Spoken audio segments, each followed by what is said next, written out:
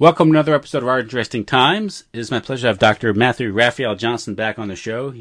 He returns to discuss the Opium Wars and Neo-Liberalism. He is working on a piece. Working title is Liberal Warfare, the Opium Wars as the Essence and Apogee of Modern International Politics. Of course, Dr. Johnson is the author of many books, including The Third Rome, Holy Russia, Tsarism, and Orthodoxy, and The Russian Populist, The Political Thought of Vladimir Putin. His website is rushjournal.org. Well, the Opium Wars, there's a book I have called The Opium Wars by W. Travis Haynes III, Ph.D., and Frank Sinello. And they have a quick intro here. I thought I'd catch what we're going to be talking about tonight. Imagine this scenario. The Medellin cocaine cartel of Colombia mounts a successful military offensive against the United States, then forces the U.S. to legalize cocaine and allow the cartel to import the drug into 5 major American cities, unsupervised and untaxed by the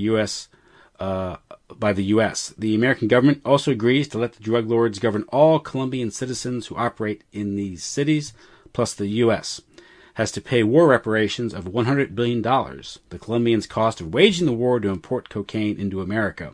That scenario is, of course, preposterous and beyond the feverish imagination of most out-there writers of science fiction. However, a similar situation occurred not once but twice in China during the 19th century.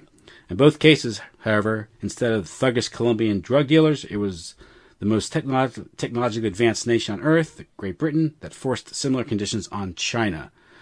Dr. Johnson, is that a fair comparison to the Opium Wars, that imaginary scenario? You know, I cited that book, and it's an excellent one because even mainstream writers, I don't care what their background, there's no justification for what the British were doing under Lord Palmerston in particular. It is a very accurate description, and it's probably not powerful enough because the Chinese addiction to opium was greater than the American addiction to cocaine. So maybe heroin would be pain pills, that would be probably a better example. But there were millions upon millions of Chinese addicts throughout the period of the Opium Wars. Then, of course, as the authors mention, the treaty that ended the First War forced those cities to be open.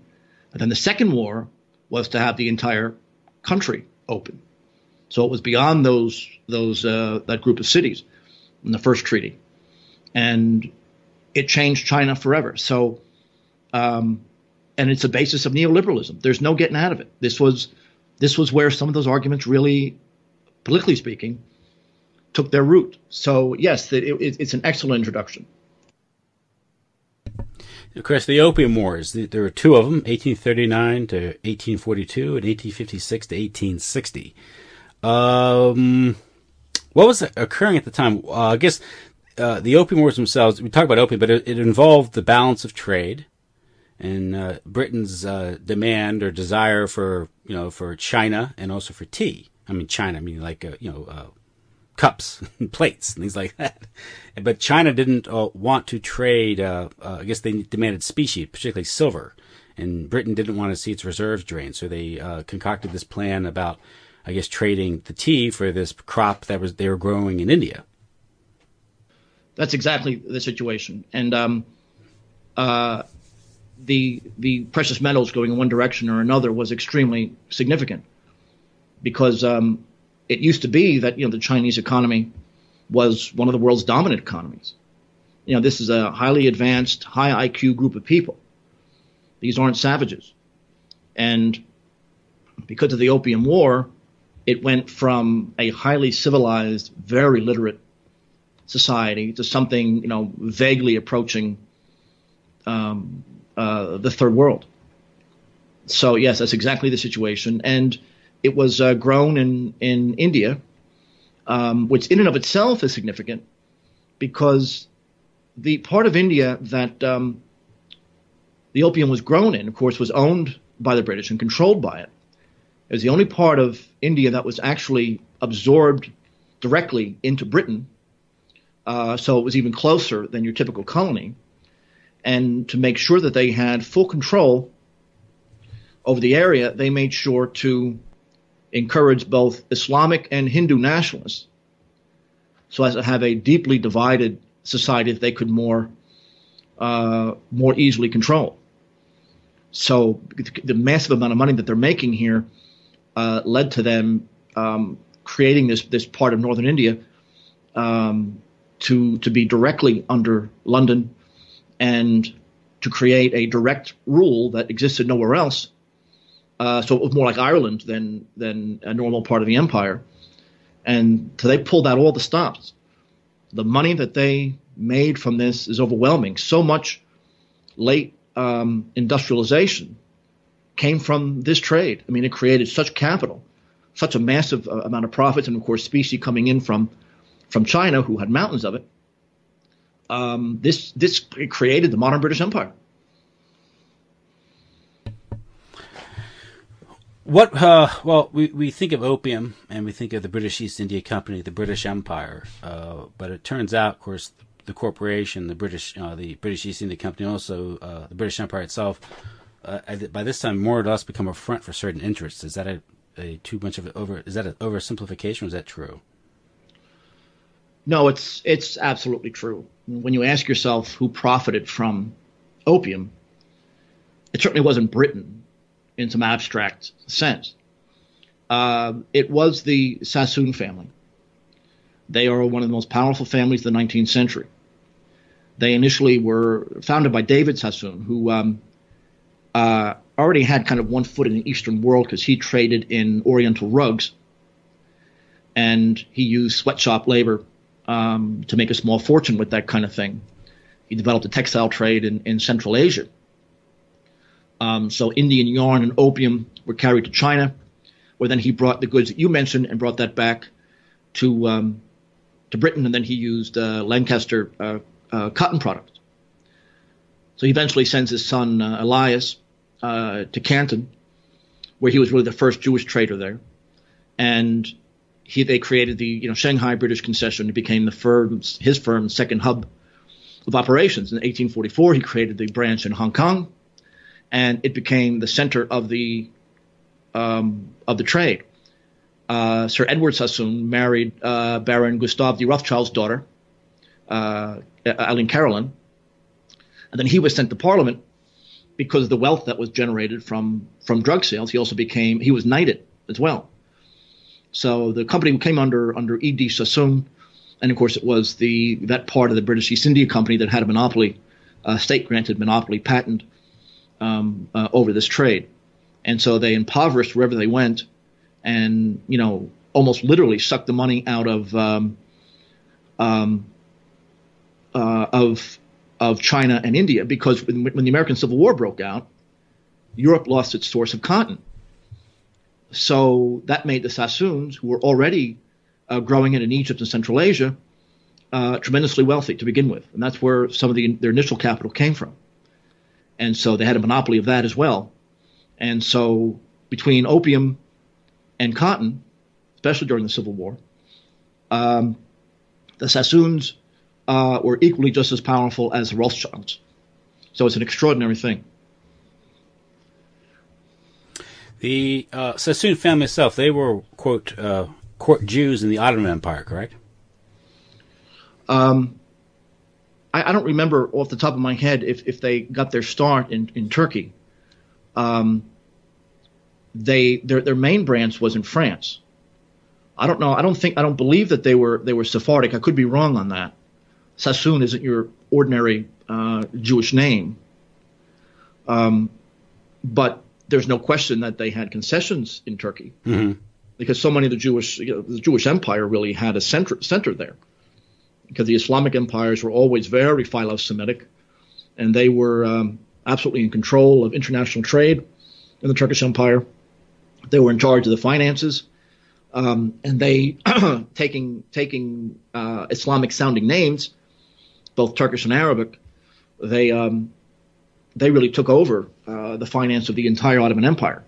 So whether or not his family is from there directly, he certainly had an interest there, and he had family members there, and it became yet one more hub of operations. So whether or not, I don't know if that's where he's from or not, but all the major Jewish families had something going on in Turkey because that was a very philo-Semitic a part of the world and a central hub for the Jewish empire. The Opium Wars themselves, I mentioned 1839 to 1842, then 1850s into 1860. The immediate cause, the outbreak of the war, was, I guess, the Chinese government itself trying to crack down on the opium trade. And this was, so more or less, by this time, the Sassoon family had enough power to convince or to use the British Navy and British armed forces as sort of as a proxy or mercenaries for their interests. Is that correct? That's exactly right. And that's one of the things that really they essentially were used as the Sassoon family bodyguard. And wherever his trade interests would go, the British Navy and military, then for the Second Opium War, the French Navy and military were a central part of it. You're absolutely right. And you'll see when you study the Opium War, you'll see that the arguments, the media control, the misuse of logic is identical there as it is today in almost every respect. It's the exact same thing, especially the notion that these drugs can cure diseases and it's your fault that you're addicted, and we believe in freedom of choice, and there's so much more money to be made with free trade versus protectionism, and only barbarian societies have protectionist policies. And whenever the Chinese, as you say, tried to crack down, under a specific guy that was put in charge of this, Lin Zizhu, in 1834, who was assigned by the emperor to do this, and he cracked down quite vehemently. And of course, the Chinese, for a short time, won their drug war, both with the use of violence against the traders and treatment, which they had a very advanced system for addicts. And this frightened the British elites, especially the powerful Jewish families. And then in the British press at the time, all of a sudden they become the slant-eyed, yellow fanatics and barbarians and psychopaths who are oppressing us and anti-Semitic, of course. And they hate Englishmen, and they're gonna kill us and invade England and take us over if we don't do something about it. I mean, that's the absurdity that the press in whipping up, because you can't go to the British population and say, let's go fight a war for this Jewish family pushing drugs. So they had to create these false flags, and they had to exaggerate, this guy Lin's policies, that they're savage and British people are being killed, and they had to create these violent acts in order to get people to back the war. So even in that respect, you have the exact same media manipulation as you do now. You can't just come out and say, we're gonna get these people hooked on opium. You're gonna send your boys to die.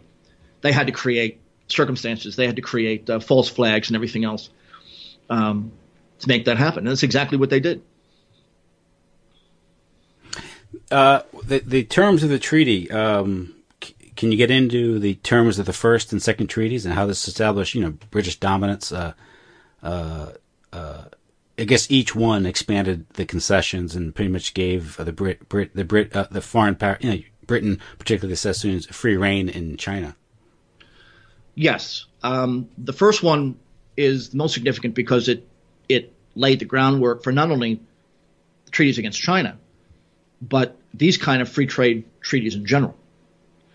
The Treaty of Tientsin, which actually was the British, the French, the Russians, and the Americans were a part of this, believe it or not.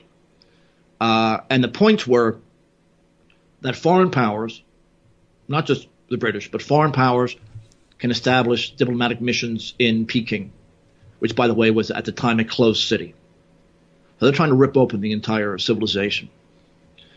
In both treaties, you had the port cities being opened for free trade. You can't discriminate Chinese versus English trade. There were 10 cities initially, Nanking being one. Then you had the right of all foreign vessels, especially commercial ships, to navigate freely on the Yangtze River, again, which was a massive attack on sovereignty. The right of foreigners to travel in the internal regions of China, which had been banned. You know, much of this country was banned to foreigners for obviously good reasons. And then, as you mentioned before, massive war indemnity. 4 million talents of silver, which was the method how it was organized at the time, to Britain, and then 2 million to France after the second war.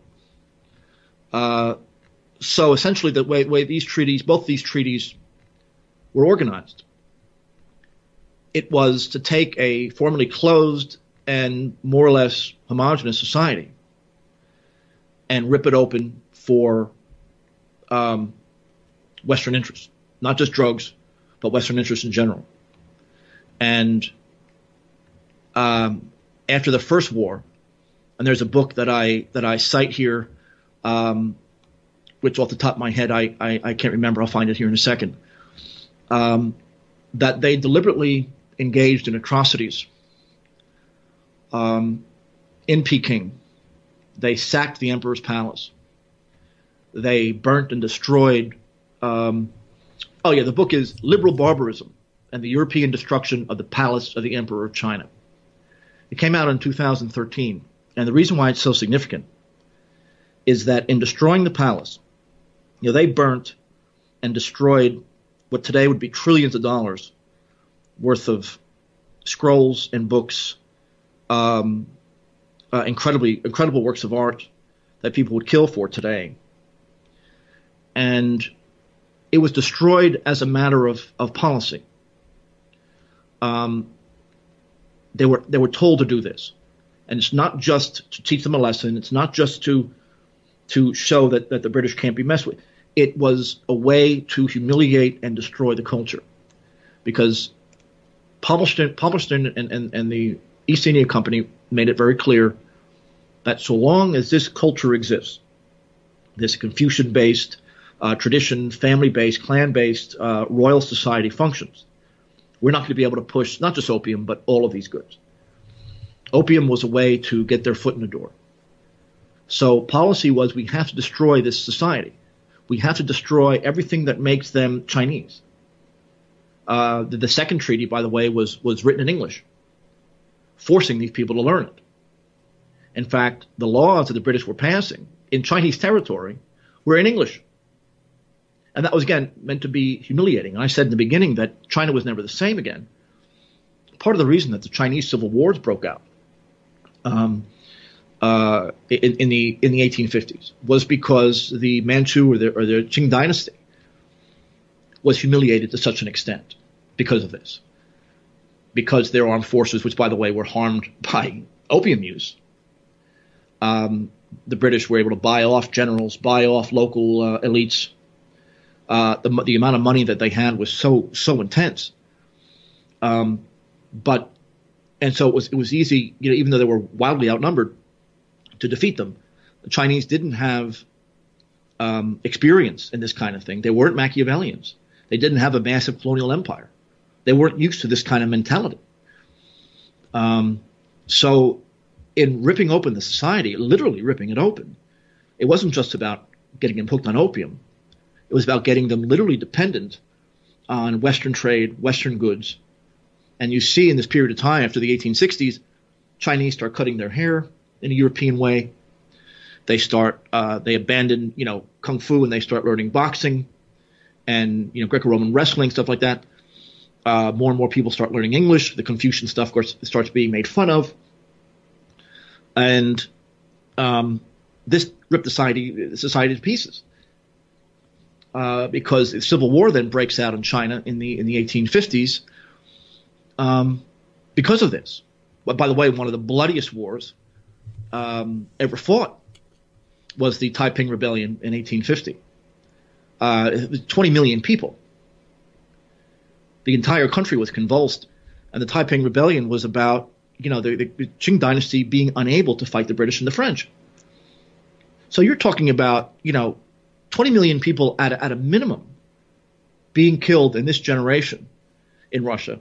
The entire culture humiliated, the Manchu dynasty humiliated, the monarchy humiliated, palaces up in flames, not because they needed to, but because this is how they were going to break these people. So now they're going to want Western goods because, of course, the British are so far superior to you because we can do this to you. And therefore, because you're humiliated, you're going to want our stuff and want to buy things and want to dress like us and everything else. We talk about globalization today, where we see the exact same thing going on. The destruction of the palaces and museums in Iraq and things like that, in Yugoslavia. This is where it gets its beginning. And this was a matter of policy. They actually wrote this stuff down. This is what we have to do in order to get them dependent on us. Yeah, it's interesting. I was reading about Sassoon and how they established some textile mills. And at first they used, again, as mercenaries, British armed forces, Navy and Army, to go in and suppress and control these regions, put down rebellions, and maintain mastery of the area. And then they, I think decades later, they moved those factories from out of Great Britain to Asia, which is very similar to what's been done in the latter half of the 20th century. Yeah, I mean, it's not like this was, to use our language, some third world place. This was an advanced empire in every respect. So humiliating them like this was, it's not like you're dealing with some inferior group of people who you can easily manipulate, tribes in Africa or something like that took no work at all to get rid of.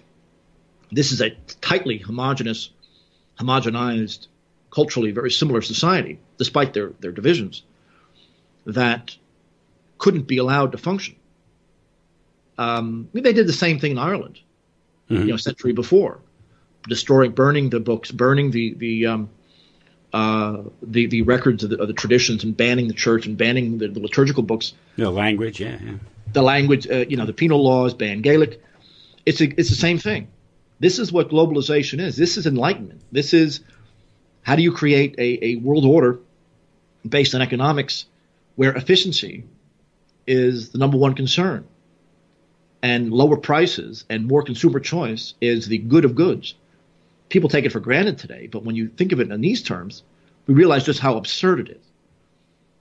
So yeah, you're heading in the right direction when you're asking these kind of questions, because it's absolutely ridiculous how this was done, and the foundation of modern arguments for globalization and internationalization and free trade, because in a political sense, they derive from this era and this war. And of course, the events of the Opium Wars are somewhat contemporaneous, with the so-called potato famine. I say so-called because there's a genocidal quality to the potato famine. It was intended because the conditions are imposed upon on the Irish by the British.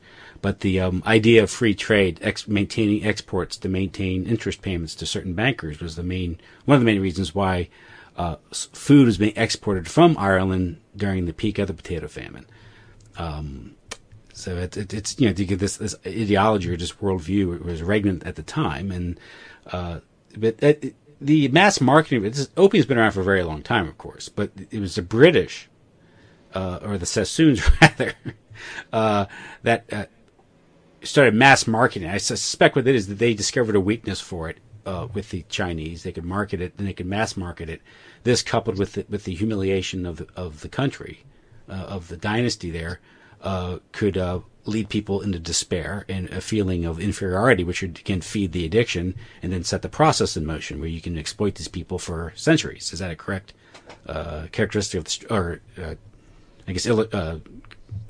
description of the strategy there? So the marketing strategy, if you will? That's exactly it. And calling it a marketing strategy is you choose your words very carefully, and you're absolutely right. This wasn't something that just kind of happened. This was something that was planned out. This is something that they realized that this is going to be a tough nut to crack. Opium, at the time, grown mostly in India, but you had some of it in Central Asia like you do today. It was something that was used in China sparingly.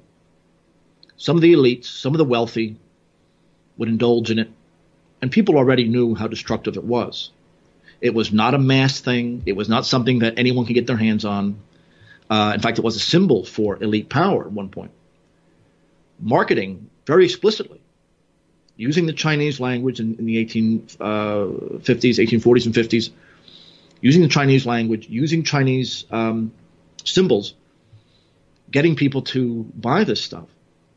This is one of the reasons that the emperor panicked the way he did, and needed to clamp down on it, not just in the sense that we didn't want it being sold, but the British were creating the circumstances whereby a market would be created.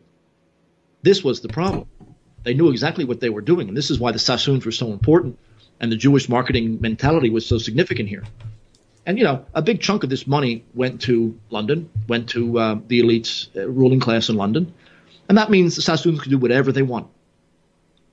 So that's exactly what happened. And the Chinese were smart enough to know this was what was going on. And, so on the one hand, the society was weakened to some extent before the wars began. During them and after them, it was broken because of it. Again, we're talking about millions and millions of addicts from every strata of society. That was not the case prior to, say, the 1830s, 1840s. That was not the case. That was something that was imposed on them. And like you say, they needed to dissolve the traditions of the society such they can create not only the despair, the inferiority, and even the notion that by smoking this stuff, we get to be British, we get to be a part of the elite culture, as stupid as that sounds. Because remember, this stuff was illegal in Britain. Any similarities to for today or more contemporary about how it's been, drugs in the West, particularly the United States, sort of the cultural peoples of the second half of the 20th century, seeding the ground for these things? Yeah, you think of how the ruling class used rock stars, guys like, Jim Morrison and Jimi Hendrix, where it became cool and rebellious to do drugs. The Grateful Dead, even Sabbath to some extent. The songs that they wrote, extolling this kind of thing. Even Frank Zappa, who was very anti-drug, talked about how the regime was very much a part of creating the market, making this stuff cool, making this stuff rebellious, and the kids had no idea who they were serving with this stuff. Well, the same thing happened here. For some kid in the late 60s tripping on LSD, he thinks that he's a rebel. He thinks he's fighting the Vietnam War. He thinks and yet we all know where this stuff came from. We know, yes, we know who Timothy Leary was working for. Yeah, and what he was, both at Harvard and with the CIA. So we know this, but most people today, and especially at the time, thought that this was some act of rebellion. This was cool. And all the bands were doing it, and this is the music that, Pink Floyd and the Dead and all that, this is what you listen to. And they associated those bands with the culture, with the drug culture, and they created this market. Look, if the U.S. wanted to crush the drug trade, it could do it in a week. You know this. If the U.S. could destroy the Japanese empire in a few years, they could do that. They could seal the border off in 2 hours if they wanted to. The fact is that they don't want this to be done. There's a big difference between the state and the ruling class. This was also the case in England at the time, because to their credit, there were a large faction in Parliament that was against this kind of thing. Palmerston got into some trouble. There were votes of no confidence. There were plenty of people in Parliament saying what you're doing is outrageous. But so what does a country do when they're faced with that? When they're forced to write in their own press, having to deal with how do we justify profiting massively on getting an entire society addicted to drugs? Well, they created a false flag. And in this case, it was the so-called Arrow incident. Sometimes the Second Opium War is occasionally called the Arrow War. And what happened is that under the terms of the first treaty, there was freedom of navigation, as I mentioned before. In October of 1856, Chinese Marines boarded a ship called the Lorca Arrow on suspicion of piracy. Even though this was owned by Britain, its 14-member crew, 12 of them were Chinese. The Arrow was actually used by pirates at one time, but they were captured, the ship was sold, and then re-outfitted and brought under the East India Company. So, but this wasn't mentioned in the British press at all. Captain was Thomas Kennedy, and he claimed to be there when this was boarded. And, of course, he wasn't, by the way. And reporters who knew nothing about China, nothing about the area, created this fiction that the Chinese Marines boarded the ship. They burnt the British flag. They insulted the Queen. They insulted Parliament. These guys were roughed up. They were beaten. A few people killed. None of this is true. The Chinese had every reason to board it. It was very suspicious. It was deliberately created. The fact that the Arrow used to be a pirate ship, the Chinese knew the exact description. They sent it right by a major outpost. They knew just what they were doing. They needed to create a false flag because we're at the, and this became an electoral issue. This is how Palmerston got his majority. And you know, when they voted against him in the House of Commons, it was it was close. But Palmerston's faction was getting ready to lose. Of course, Palmerston attacks the Whigs and he attacks their patriotism. You're not good Britishmen because you're in favor of this barbaric culture.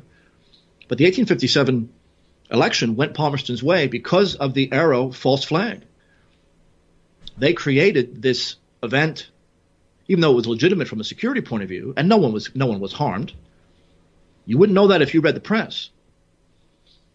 So what they wrote, the so-called Arrow incident in the British press, with the yellow slant-eyed savages are stealing our ships for no good reason, and they're violating the terms of the treaty, and our boys aren't allowed to trade there, and they're roughing up England, they're burning the flag, and all this kind of thing.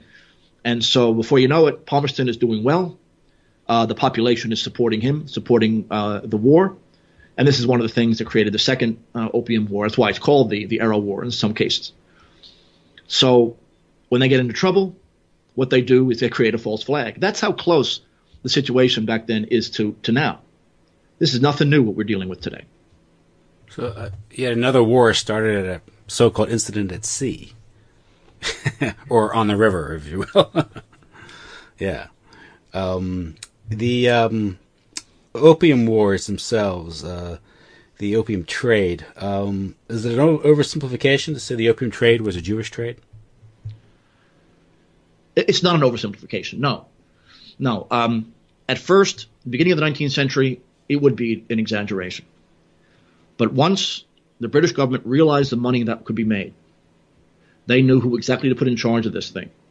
The Sassoons were already over there doing other things, but they already had the money. They were already over there, and they were going to turn over a lot of the profits to the government anyway.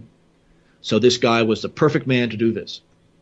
So even the Jewish Encyclopedia, and in my paper I have it cited quite liberally, says that this was a national movement. Sassoon was a nationalist himself, a Jewish nationalist in many ways, and his corporations, even overseas, only Jews could work there. They did things in Yiddish and in Hebrew. 1944 Jewish Encyclopedia makes it very clear that wherever he went, he built synagogues and he imported Jews.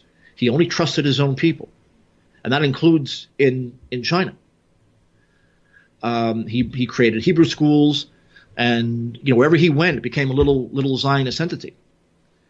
So not only is it a Jewish trade, it's a trade that was financed and supported an explicitly Jewish nationalist movement.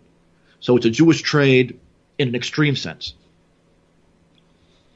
It also seemed to have financed how the Jewish infiltration or inveigling into the British establishment itself, because it was through their immense wealth that they established peerages, knighted, and they were able to intermarry not just in the Rothschilds, but eventually there's a lot of, in the 19th century, a lot of intermarriage into the British aristocracy itself. A lot of that was driven by, the ability to loan money, because the aristocracy had borrowed a lot of money in the 19th century to build their manor homes and live their lives of luxury. And this, coupled with some other things of the Rothschild intrigues within Britain, Battle of Waterloo, we've heard stories about that by the middle of the 19th century, the Bank of England was controlled by Rothschilds, and while Britannia ruled the waves, it was Rothschild who controlled the Bank of England. So England itself had become a captured state at that point by these interests. That's right. And there was no one in Great Britain at the time that could match the Machiavellian mentality and the sheer influence and money that the Sassoon family had. I mean, they rivaled the Rothschilds, and because they married into the family, the Rothschilds made sure that there would be no rivalry there. Mm-hmm. So they married into it. They're very inbred in that sense. They couldn't have any rivalry there. So they married into each other. And as I mentioned, several of them were knighted because of this. And although it wasn't in the British press at the time that, oh yes, or glorious Jews or patriots. It was nothing like that. But the Sassoon family began to be associated with British patriotism. That these are the guys that are carrying the flag for us in the Far East. Again, one of the reasons that the Arrow incident was so significant. They weren't mentioned by name very often, but when they were, it was always in a very positive sense, and they're associated with the patriotic movement of Britain establishing new colonies. Hong Kong, as wealthy as it is, derives explicitly from this era. So you're exactly right. This was an extremely powerful way that they infiltrated the society. It wasn't just, of course, China, but they were doing a lot of the same things in Britain itself. And their attacks on basic law and order in England derives from some of this. I mean, it wasn't just China that they were doing this with. Although opium was illegal in Britain, you do have some of the rumblings of addiction among Englishmen too at the time. Mm-hmm. So the drugs are symbolic of, as we know from the 60s and early 70s, they're symbolic of cultural revolution in general. Now, once these people take over, like Castro in Cuba, the Soviets, you looked at a drug there, you're in prison. But they loved using it to break down the older society.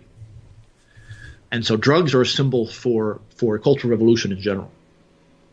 There's sort of ruthlessness involved in the marketing, the selling, and the lack of ethics or morality in one's conduct, not only personal but also professional business. Are we laying too much at the feet of Jews for this, or is there something in the Western tradition itself that's flawed here? Well, we can't blame powerful Jewish families for what happened entirely. Mm-hmm. They profited. They were the vanguard. And there was a groundswell against the opium trade in Britain. There were attacks on Palmerston. Of course, they had a huge faction. The Whigs. The Whig party was not a big fan of this. It wasn't Gladstone a big opponent of it?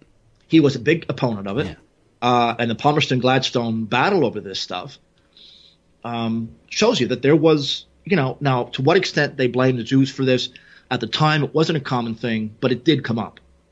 The fact that these are alien families that are marrying into each other, taking over the peers in certain areas and making a massive amount of money, humiliating Britain by associating the flag with this kind of addiction. Well, another incident, and this is one of my favorites, is to talk about this pure Machiavelli, the Essing Bakery incident of 1857. This was in Hong Kong, and they claimed that a Chinese-owned bakery was poisoning the mostly British customers. Again, this is one of the things that brought Palmerston back into power again. They were charged with trying to poison the entire city of Hong Kong, which at the time was, a huge British area. And what happened? This bakery was putting arsenic in some of the donuts. Now, the donuts there was so much arsenic in it that it was harmless. Because normally, if you consume a lot of it, you immediately throw it up. So they knew what they were doing. You have to put a small amount of arsenic in it. That'll kill you. Too much of it, your body will simply throw it up. So whoever did this knew what they were doing. You can't put too much in there. And because of the public ignorance of Chinese in general, they completely concocted. The people who were on trial here were given names. The owner's name was allegedly Chiang Ah-lum. Now, that's not a Chinese name, but it's a play on words. Chiang Ah-lum was a mockery to the British population.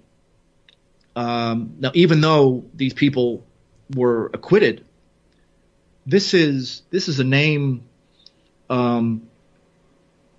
that they invented because they used potassium alum to whiten the bread in certain bakeries. So it was a play on words. the people who were allegedly on trial for this, all over the press, they had names like Chiang A-chu, Chiang A-heep, Chiang A-chok. None of these are Chinese names. Fong A-chut. These are all concocted names. And these guys, of course, the British did this. They created this whole thing. There was an owner of that bakery. It wasn't these guys. They invented an entire story and put these guys with these fake, ridiculous names on trial as people who are mass murderers. The London Morning Post called these people hideous. They're monsters. The Chinese are hideous villains for doing this. And all over the British press, Chinese bakeries in British areas in southern China are trying to slaughter Englishmen.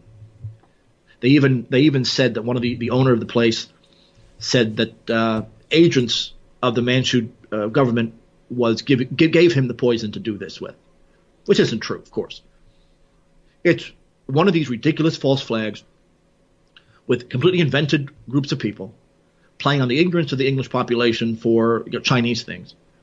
They invented and fabricated this entire thing. There really was a bakery. There really was an issue here.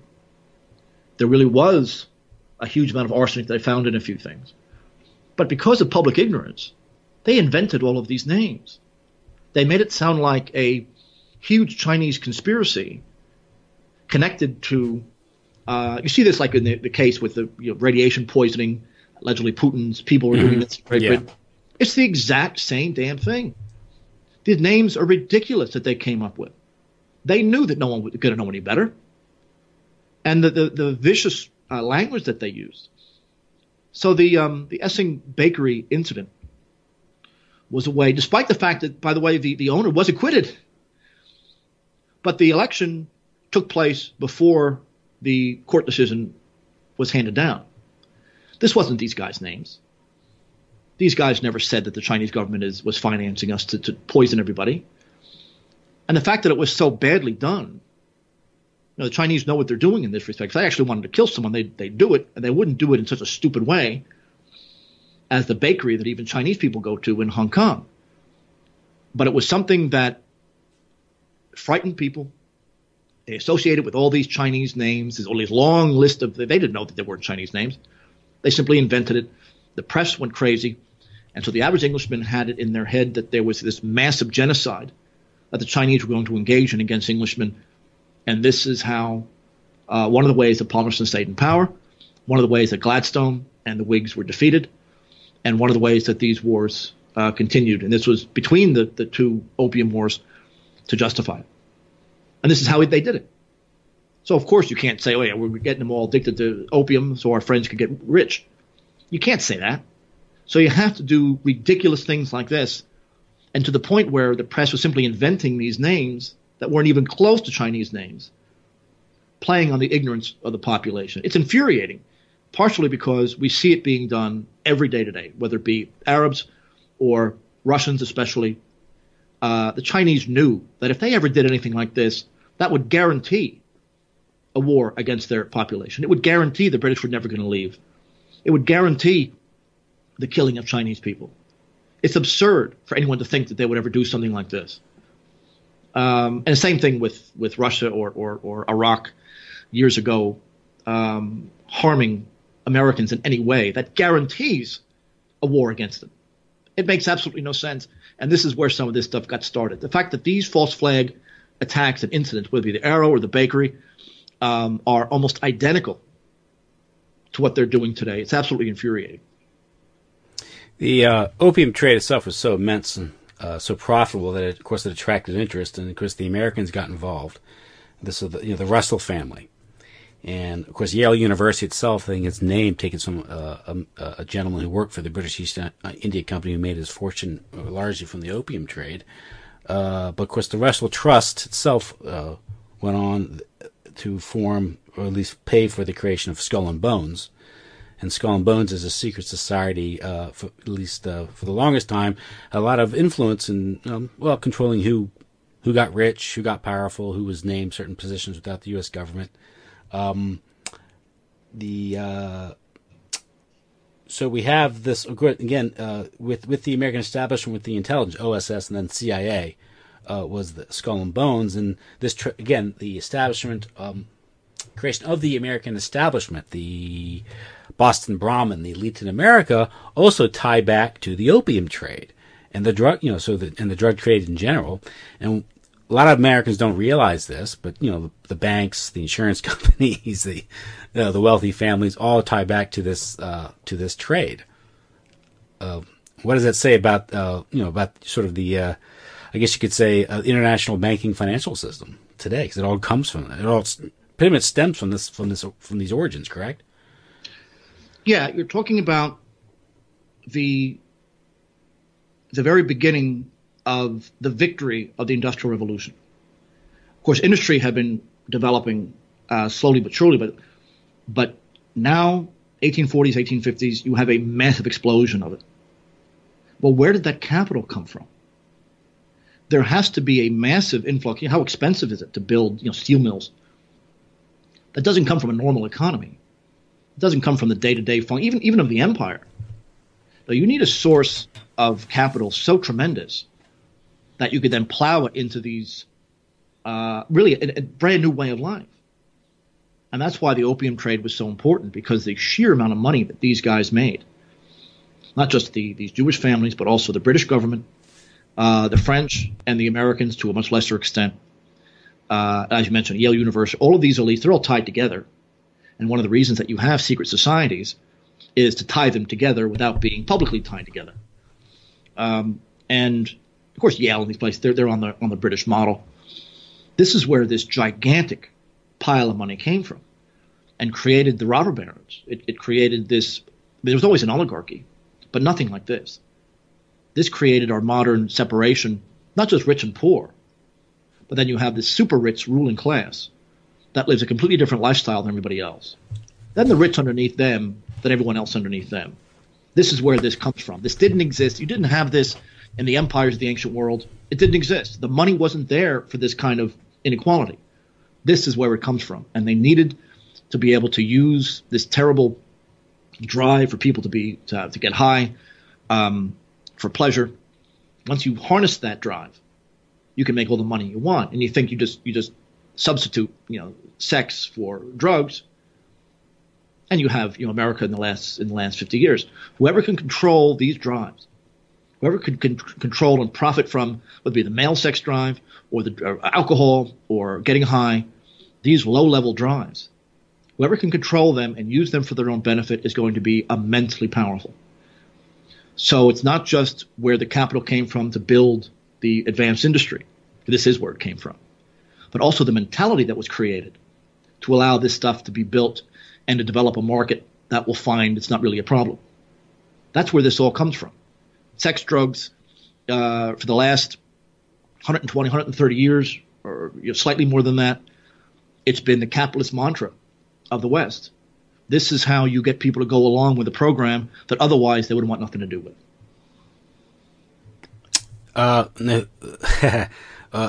Who does control the production of pornography, drugs, and alcohol, historically?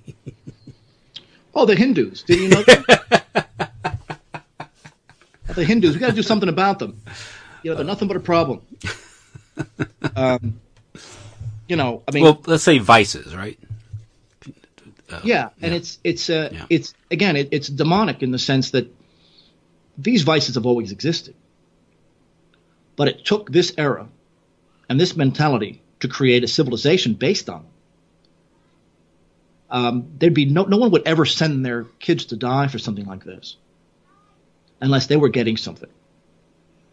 And what was developing in the 19th century is the breakdown of the old order, the breakdown of the old virtues, and the idea that pursuing your self-interest, pursuing what you think pleasure is the basis of a happy life.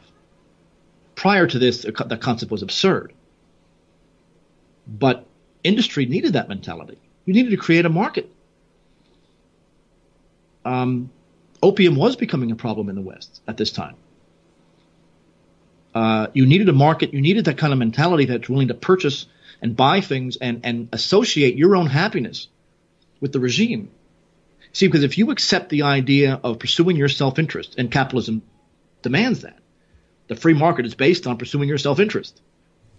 Well, if you, as an ordinary, middle-class guy, if you're pursuing your self-interest, sex, drugs, whatever it is, promoting yourself, then you have no place to stand to criticize these people because they're doing the exact same thing you are.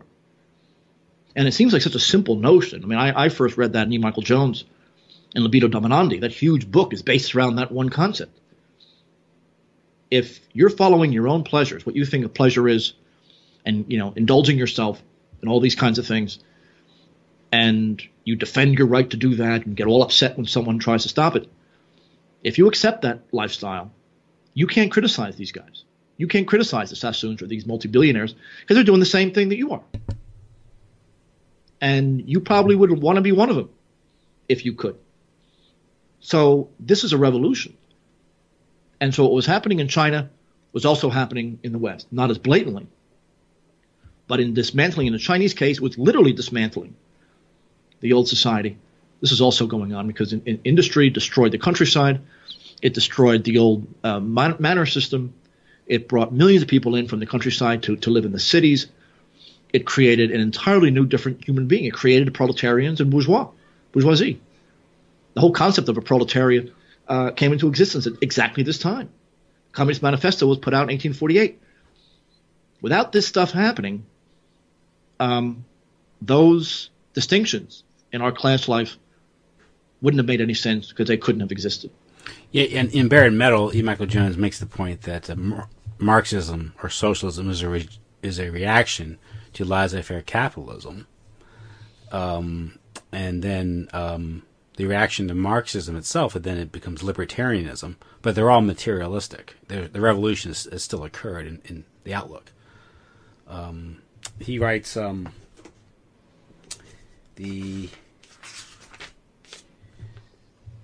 The loss of proper philosophical perspective had consequences for the whole concept, study, and appraisal of economic life. The triumph of the mechanical conception of the universe led to the corruption of the science of economics. It brought about the submersion of the moral order in the physical order. The reaction to Hobbes, the Elizabethan police state, and the mercantilism did not bring about a return to the moral law as the natural locus for understanding economic transactions. Instead, a century or more after Hobbes, the early proponents of classical liberalism imagined that they had solved the problem by postulating the existence of an inherent benevolent mechanism that turned private avarice into a social blessing. The late scholastic failure to reassert the hegemony of moral philosophy over economic exchange, coupled with the rise of scientific pseudophysics, led to the rise of the impersonal market, itself a pale imitation of the mechanism of the Newtonian universe, as the best arbiter of all economic exchange. Well, E. Michael Jones and I are old friends, and we've been talking about this together for several decades now. It's always been my argument that Thomas Hobbes is the founder of the modern world. This is several centuries before the Opium War. But his conception of the world was isolated individuals. There are no families. These are isolated individuals fighting one another before there's any government, before there's any society of any kind, fighting one another, just self-interest, factions upon factions, until eventually they get so exhausted that they have to come together and sign the contract that creates the state. And that's what the Leviathan is. Leviathan, yeah. And this of course, was... he's writing an English Civil War period. That's very critical, yeah. That's exactly right.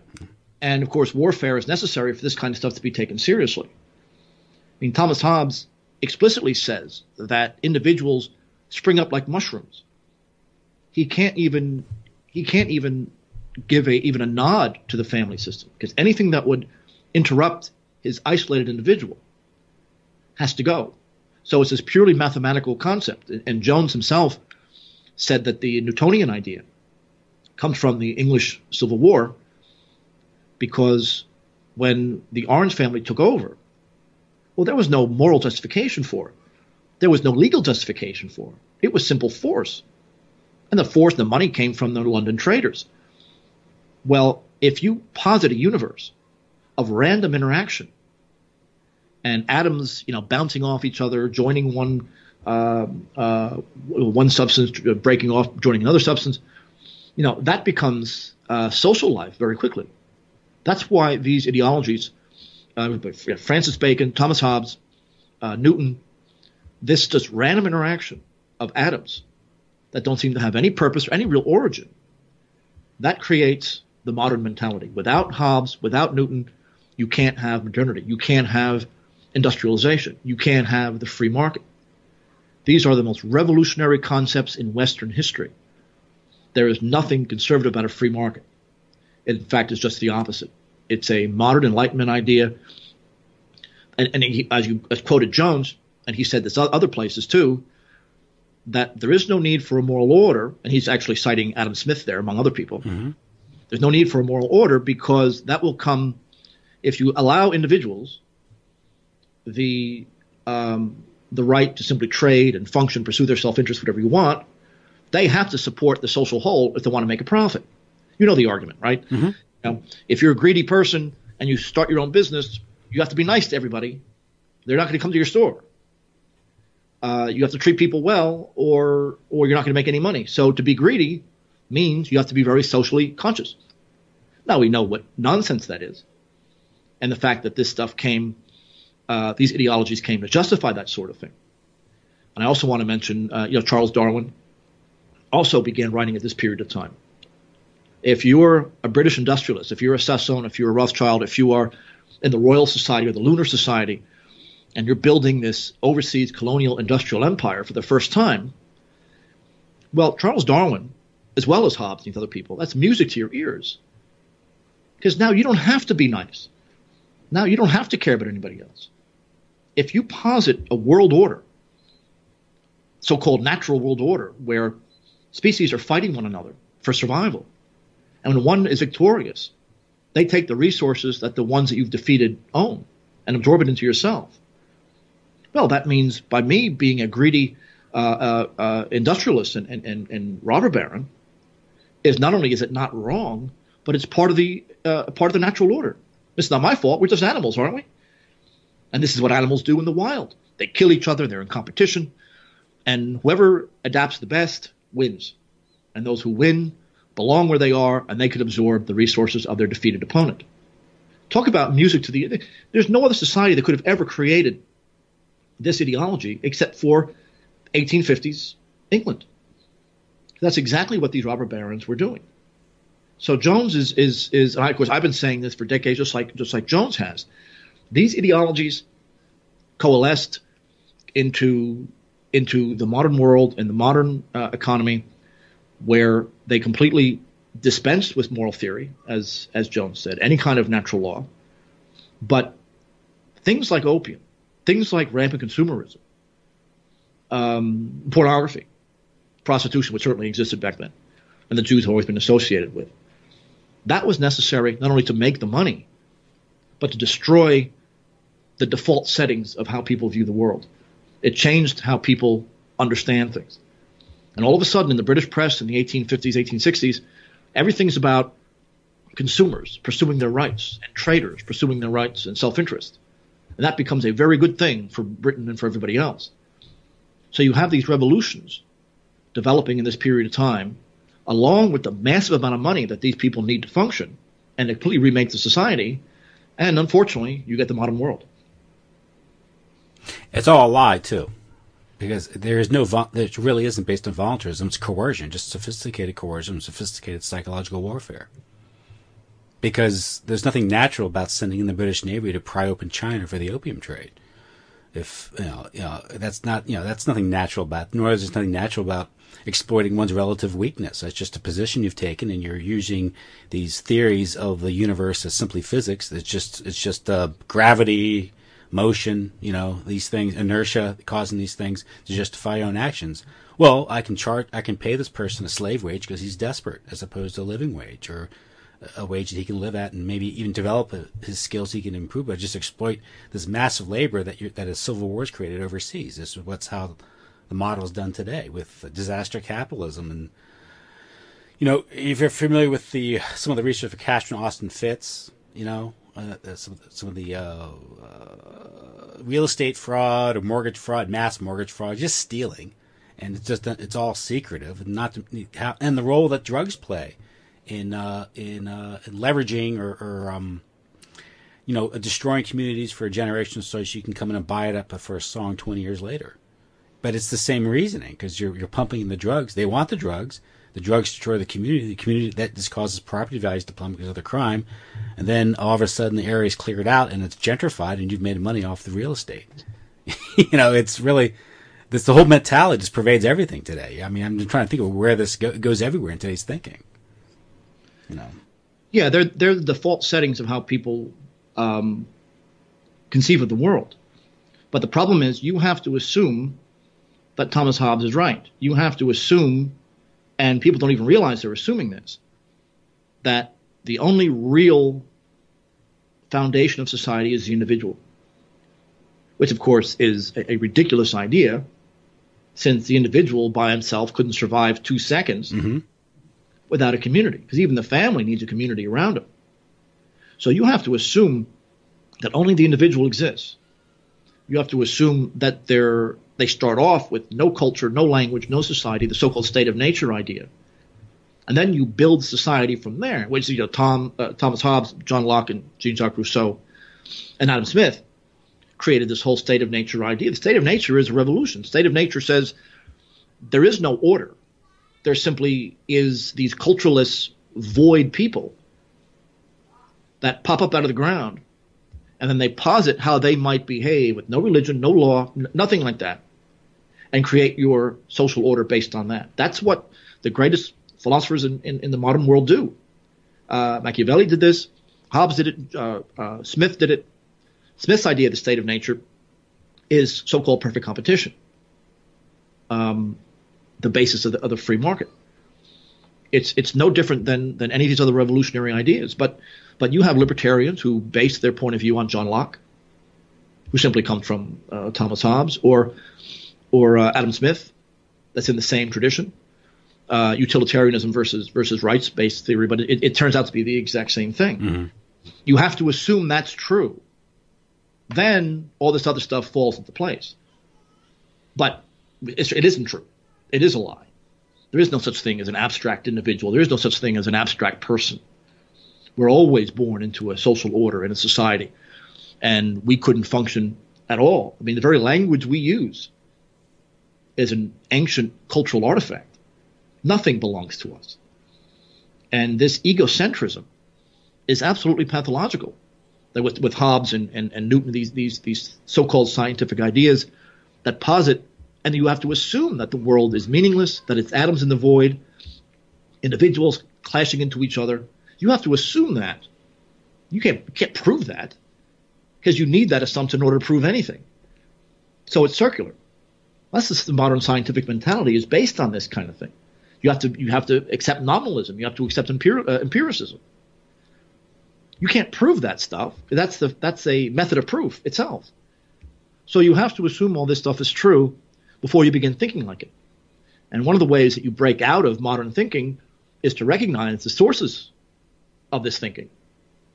And once you realize it, and this is why E. Michael Jones has been so important to me personally, intellectually, and so many people.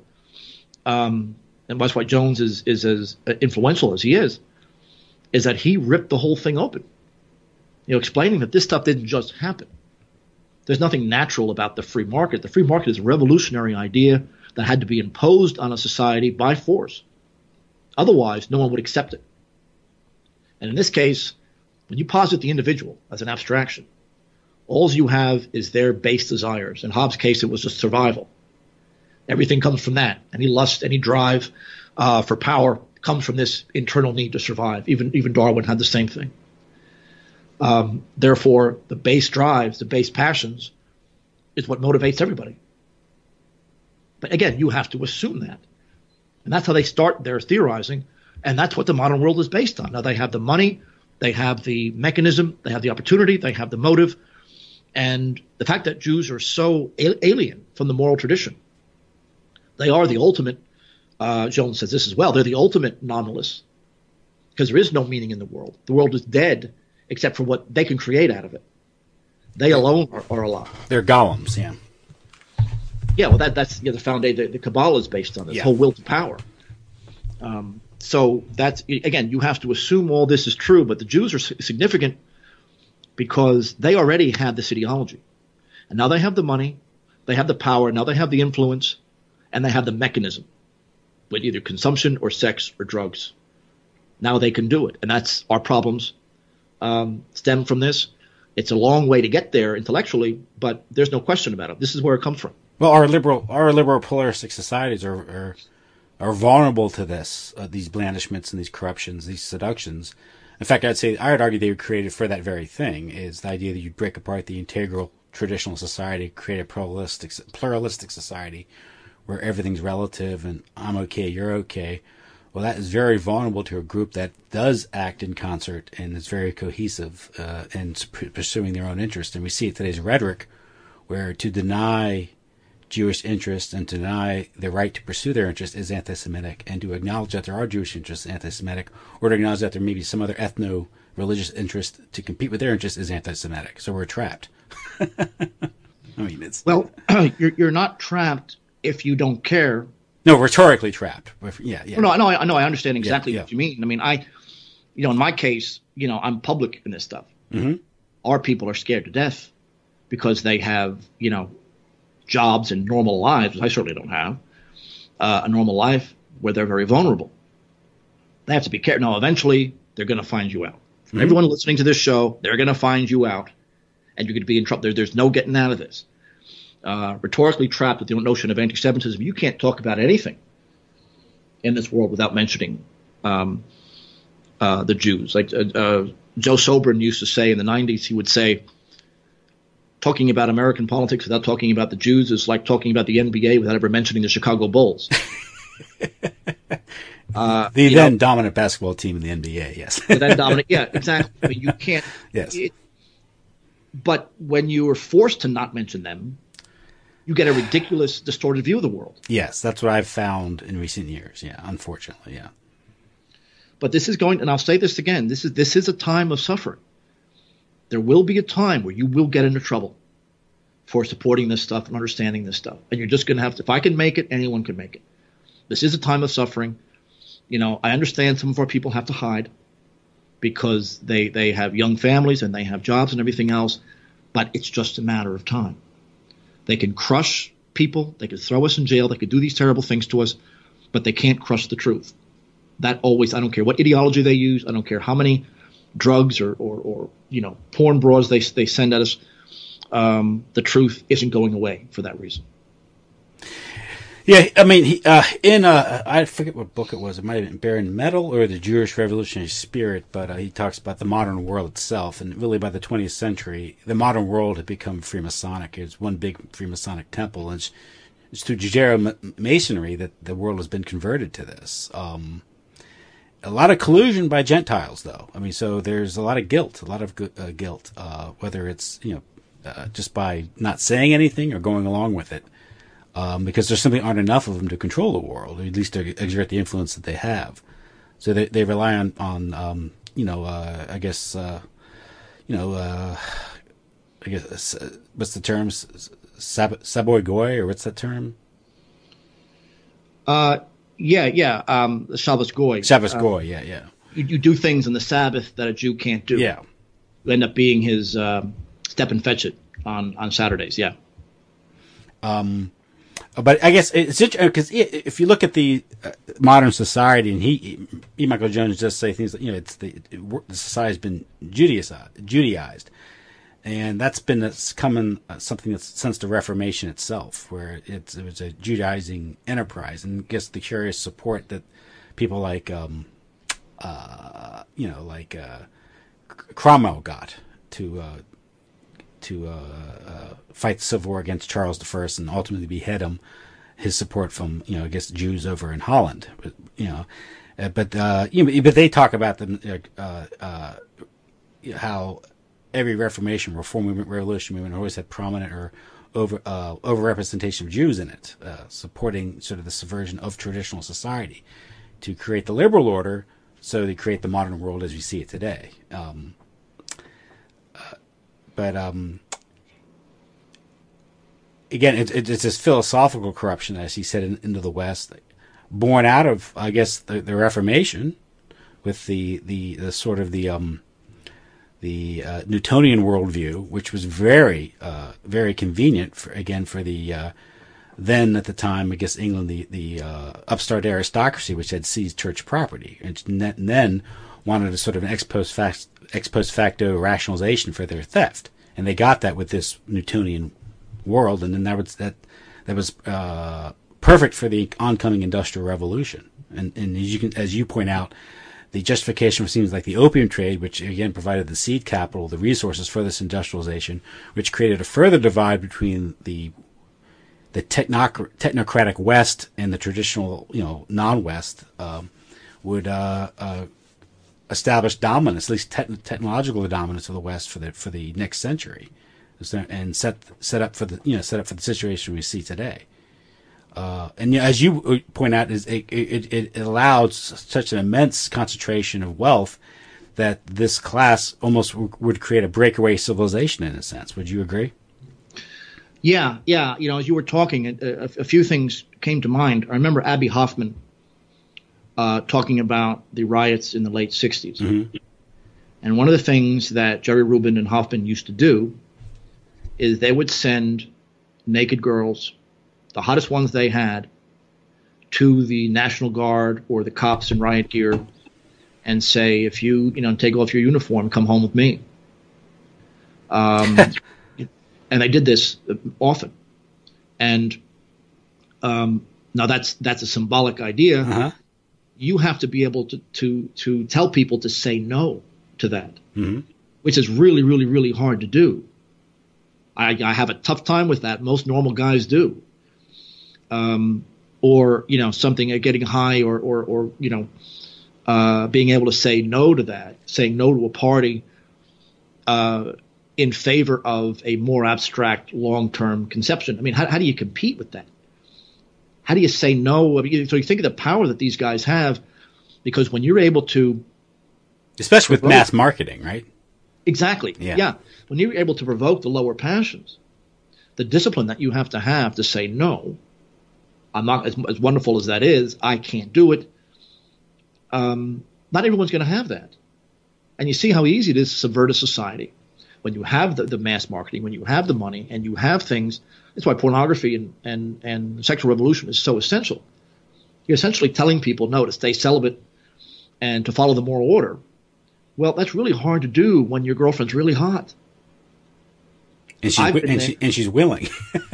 Yeah, she'd be willing. Yeah. And you know that if you say no, and if you're virtuous, then you have to deal with the fact that, number one, lots of other guys have been there, and you haven't, because you're trying to be a good guy. So they get all the fun, and you get nothing. And number two, that because she does want to be seen as attractive, she's going to go to someone else. So you're going to lose twice. So how the hell do you tell the average guy that this is the life we have to lead? It's very, very difficult. And I failed in many respects. Most of us have at one time or another, because it's extremely hard to say no. That's the power that these people have. That's what E. Michael Jones, that's what libido dominandi is all about. Whoever is able to control and justify the deliberate provocation of the lower passions is going to win. The only thing now that we have is that we are seeing the end result of this. We're seeing the destroyed families. We're seeing the suicides. We're seeing the irrationality, the mental illness, the drug addiction. Now we see the long-term results of what that short-term pleasure-seeking idea creates. I've said this a million times, and it's the orthodox point of view, has always been, and it's a true point of view, is that demons don't have much power. They've been defeated at Easter. The only thing they can do is show us images. They show us pictures, essentially fantasies. We visualize what something's going to be like. We get a new job, we make money, you get a new girlfriend, something like that. We have this fantasy in our head, and it's usually false. It's usually never as good as we think it's going to be. It usually ends up costing us far more to follow that. But at the time, when we have that image in our head, that's where temptation comes from. And it's really, you can't really judge someone. It's really hard to blame someone when they fall. That's how demons function. They're images. It's like television, like mass marketing. Showing a picture and grabbing the lower passions in order to manipulate somebody. That's a brutally tough weapon. We have the advantage, though, of seeing what this kind of stuff does. Just talking about the Opium Wars, seeing where this stuff comes from, seeing the heaps of corpses that following your self-interest has created and had to happen for this to even be possible. That changes everything. It's like pornography, you know. I never got into that stuff because I know way too much about it.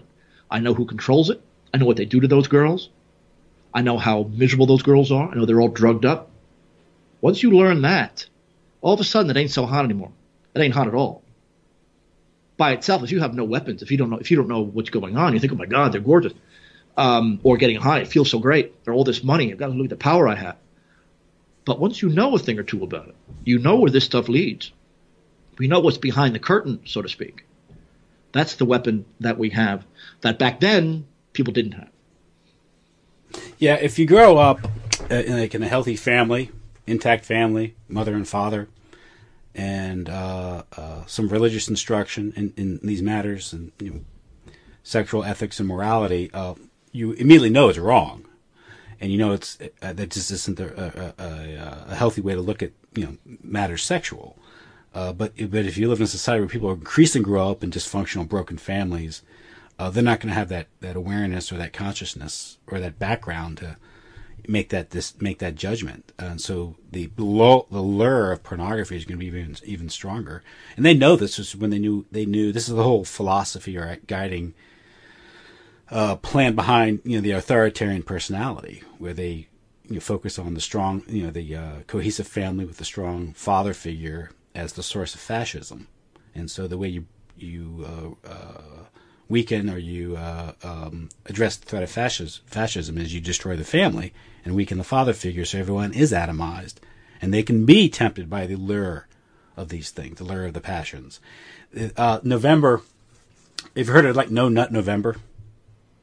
Yes, I have. So people are forswearing pornography. They're not watching pornography for the month of November. The reaction that was particularly interesting because the reaction, I think, affirmed the views of E. Michael Jones that sexual liberation and pornography are psychological warfare. Is there a Psychology Today had an article that said if men didn't watch pornography and stopped masturbating, they would become more aggressive and assertive. And then even Rolling Stone accused of being anti-Semitic.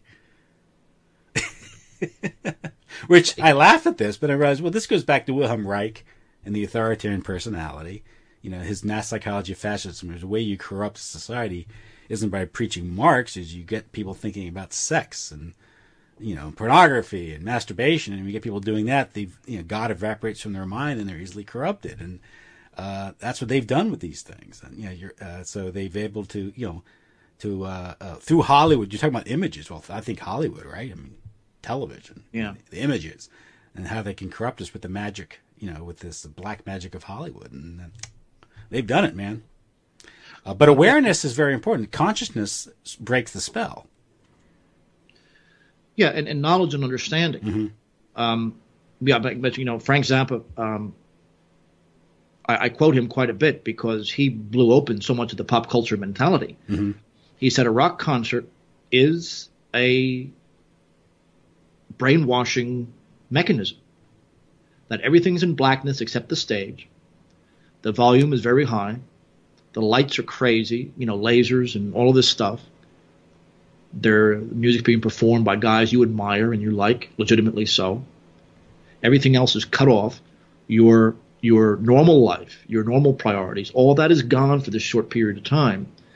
The psychological trauma, especially at the high volume, like the Who and Deep Purple, Rush. I mean, I saw Rush for the first time in '94. I still have ring in my ears, but there's a legitimacy there. The purpose of that is to break your interior your interior mechanisms, your interior defense mechanisms. It's a trauma, so to speak. It's a matter of, and Zappa's point in saying all this, that the lights and the volume and everything else, this is about creating suggestibility. So it is, black magic. You're not kidding around. That's exactly what it's meant to be. And when you have Bob Dylan come right up in 60 Minutes saying that, yes, he signed a contract with the demonic power to become as powerful as he is. And most people, if you haven't seen that, it's I think it's still on YouTube. Yeah. A lot of guys have seen that. He comes right out and says it. I made a deal with the man. But you know exactly what I'm talking about. Yeah. And you had guys like Michael Jackson saying something very similar. You had Bill Cosby saying something similar, either about themselves or someone else, the field in general. And these guys end up in all kinds of trouble for saying it. Once you start realizing what goes into this stuff, you are armed against it. It's still really hard to say no. I've talked about our life, and I've used this metaphor many, many times. We are alcoholics that are forced to work in a bar.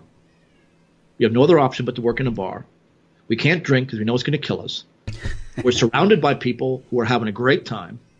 We have to work there. We're surrounded by alcohol. Everything looks great. And everyone, that's not bad enough, though. People are coming up to us saying, oh, come on. It's good for you. Nothing's going to happen. Just have fun. Let loose for a while. So you have this whole idiot. So when you fall, and you're going to fall, how much of this is your fault? We are alcoholics who are forced to work in a bar. And that's why our life is going to be very difficult. And that's why the father figure, the family, is so essential, because we can guard children, as I did with my own kids, for a long period of time against this kind of thing.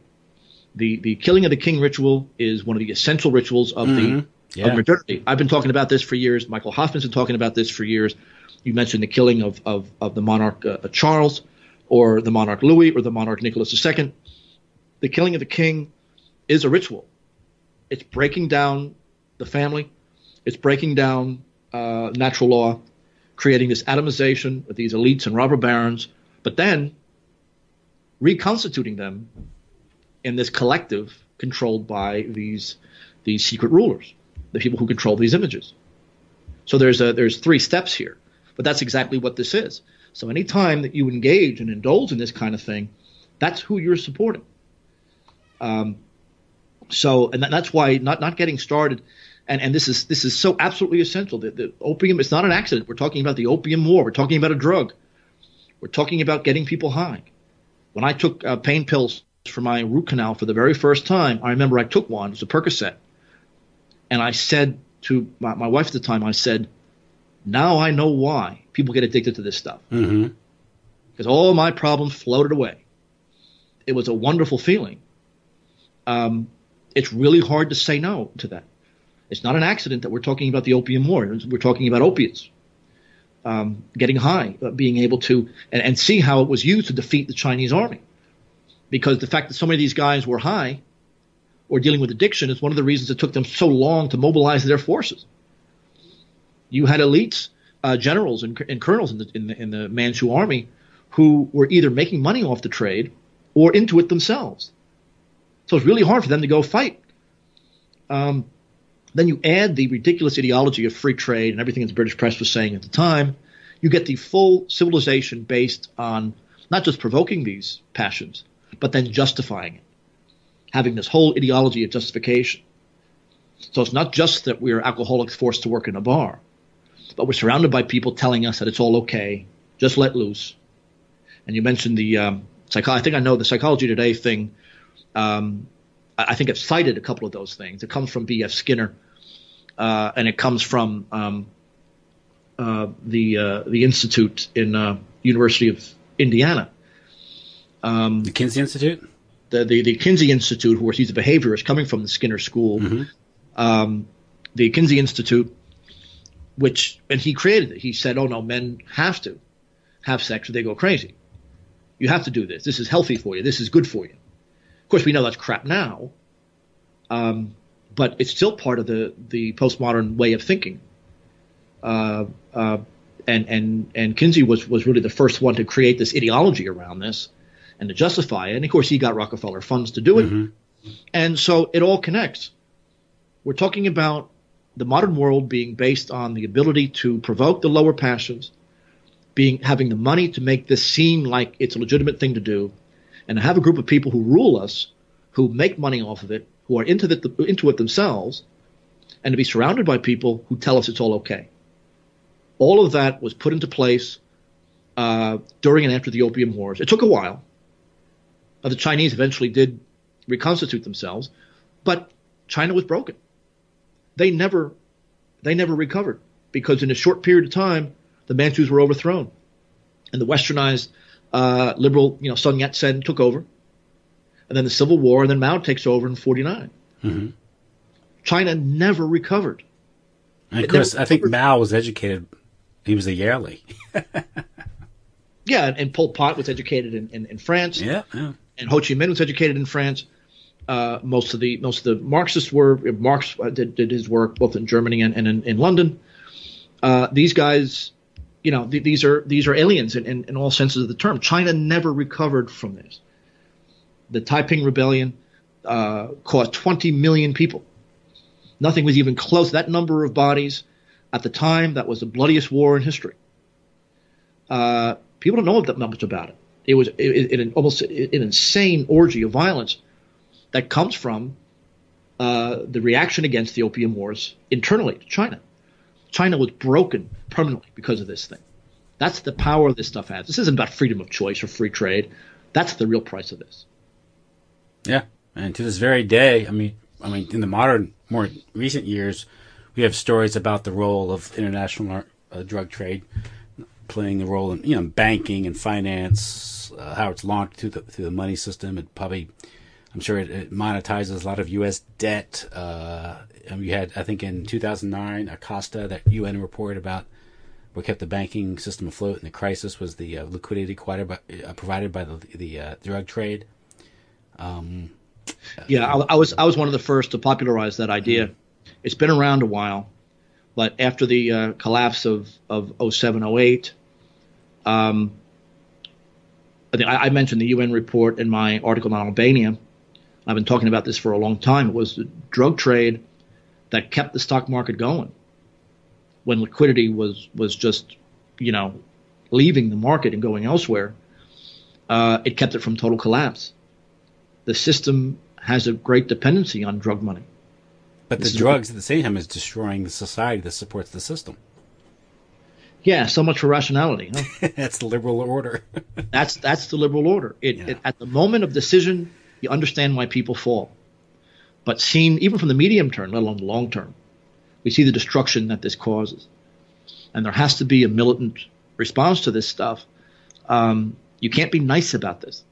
Because you think of the fight, you think of the passions that we're trying to fight. We have to be militant. You have to be. It has to be. It has to be. You have to be rough on yourself. I wrote several papers now on the Taliban in Afghanistan. They had to be authoritarian and very, very tough on their people because they were broken from years of war, their own drug addiction on the same opiates. Of course, they banned heroin, and they put a pistol to a farmer's head and said, if you grow this stuff, I'm going to pull the trigger. And they didn't. And the UN says they brought their poppy crop down to zero in a couple of years. Well, if they can do it, I'm pretty sure the U.S. government can do it if it wanted to. And the invasion of Afghanistan, of course, reconstituted the drug trade. Yeah, we're guarding the poppy fields. We're guarding the poppy fields. There's pictures of that. I have that, the Russian government has been talking about this for a long time. And this massive flood of heroin coming in from Afghanistan through Kosovo into Europe and other routes as well is what's fueling this drug crisis that we're dealing with. It all seems to be based around opiates. This comes from, to a great extent, the invasion of Afghanistan in 2001. The Taliban were actually restraining many people from getting involved in heroin. That's how significant these groups are. But you have to be, when you have a broken society like Afghanistan was, you have to be authoritarian. You have to be rough about it. To stop the drug trade at that time, and even today, you can't be nice about it. And they weren't. And that's unfortunately that's essential now, not just with society, but we have to be that way with ourselves. Yeah, and there was a time, I think, in America where it wasn't a big problem, but then when society gets corrupted, you can't even rely on people's good judgment anymore because they've been so broken themselves, psychologically demoralized. And talk about the opioid crisis in Middle America, and a lot of that's part of the deindustrialization of the United States. A lot of it's also a lot of the war veterans, but you create a situation of despair and hopelessness, and that's a rich environment for drug addiction. We can't assume. I mean, part of the modern mentality is that people are inherently rational, which means that they know what their self-interest is, and once they know that, they know how to stick to it and adopt the proper means to bring that about over time. We know how ridiculous that is. Mm-hmm. And yet the entire, modern idea, whether it be the free market or political democracy or individual choice, all this stuff is based on that absurdity. The drug crisis, the drunk driving, alcoholism, all this stuff, it comes from self-destruction. That's one thing Freud was right about. I mean, it's people. You can't rely on reason. These drives are more powerful. When you have a world, I mean, that's one of the things that the Frankfurt School did. You mentioned that you can't just preach Marx to people. You can't talk in abstractions. The Frankfurt School used Marx and Freud and combined them using the sexual drive as the foundation. Antonio Gramsci did the same thing to break down the barriers that keep the society functioning. A revolution can't have those barriers in existence. It has to be destroyed. That's what the late 60s was all about. And this was financed by the regime, financed by Rockefellers and Rothschilds. Every book that the Frankfurt School put out, Herbert Marcuse, who I read quite a bit, has a Rockefeller Foundation grant right in the acknowledgments. Mm-hmm. This is coming from big money. There's a reason for that. They're thinking long term. They know that for them to continue to make money and to continue to rule, they have to be the only source of happiness for people. It has to be all based on money and power and some lower drive, greed or something like that, that they then have access to.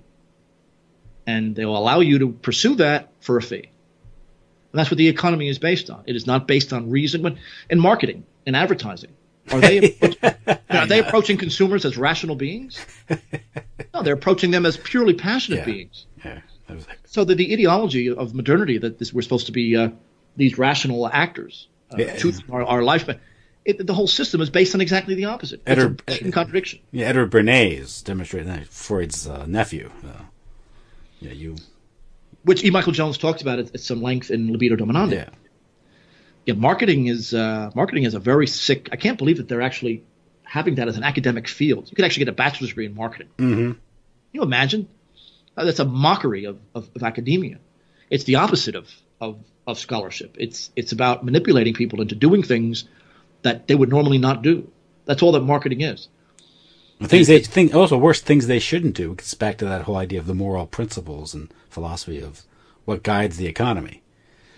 Because there are economically productive and also sustainable ways of living. It may not be quite as fast and may not be as fun. But Michael Jones talks about in Bare Metal how with the 1970s and the creation of the divorce culture and the dual income, feminism, and this coupled with the sort of the macroeconomic environment where where wages were stagnating, inflation was going up, and debt was rising. Of course, the other side of debt is the offer of credit, and this necessitated the dual income. So you have two people working, and all of a sudden the consumption patterns of the couple no longer are guided towards the child. It's towards consumption. It's the Harley Davidsons, the vacation. And that doesn't have the same objective, right? It's not the same investment. And your quality of your investment in children is going to have a different outcome than buying a nicer car or a vacation. And that, this is the economic, the moral path of the economic system, supposed to just self-interest and, accumulating wealth. So the whole boomer mentality. And I thank God every day that I skipped it. My parents were born in the 30s. I was born in 71. So I skipped it on two sides, thank God. Yes. But the entire boomer mentality, when you mentioned Harley Davidson, come on, that's yes. like their symbol. The boomer mentality is based entirely on credit. Yeah. And we could live big now is by the time the bill comes due, we're going to be dead. Yeah, nothing for posterity. Yeah, that's the culture of death. Well, I've had you a long time this afternoon. Thank you. This paper you're working on, are you going to publish that soon, or? That's a really good question. You know, a lot of stuff has already been done on it in the mainstream world, but there's a few things they won't mention. It'll probably end up in the Barnes Review. Okay. That's what I'm going to be doing here. And again, if you guys aren't subscribing, you can't get this stuff online anywhere.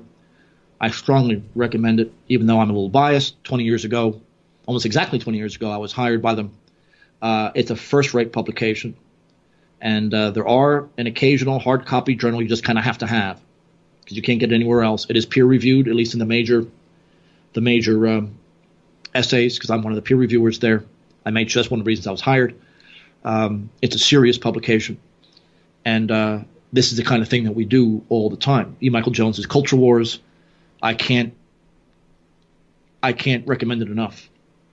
And of course, all Michael Hoffman's stuff. This is the counter-revolution is happening with us. I'm proud to say. And despite the suffering that we have to go through to make it happen, we're teaching younger people, even older people. This is the foundation of this world that we take for granted. Yes. Again, you can. I know you have a podcast or a radio program of this very topic that I can link to on the Opium Wars. People go listen to that, and that does cover a lot of the material in the article that you're penning now. So I can direct people in that direction. They can also follow your work at therushjournal.org, correct? Yeah, I'm the worst self-promoter in the world. I could go through an entire interview and never mention anything I'm doing. Rushjournal.org, RUS journal. It's one-stop shop. You get all my books are there, all my essays are there.